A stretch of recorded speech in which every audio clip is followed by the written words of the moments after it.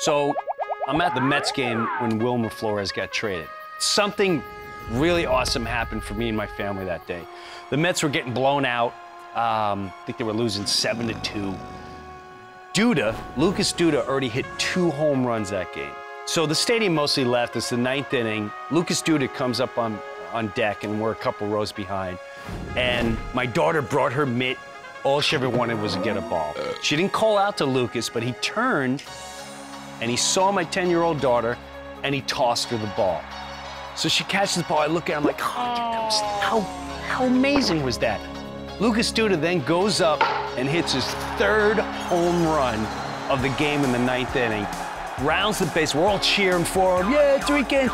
And then as he crossed home plate, he looked at her and gave a little smile as if to say, like, things are going to be all right. And that was such a cool moment because from that day on, the Mets have been on fire. It's been nothing but magic. So I thought that was a really cool, it's like a movie moment. So thank you, Lucas Duda, for that moment for me and my family.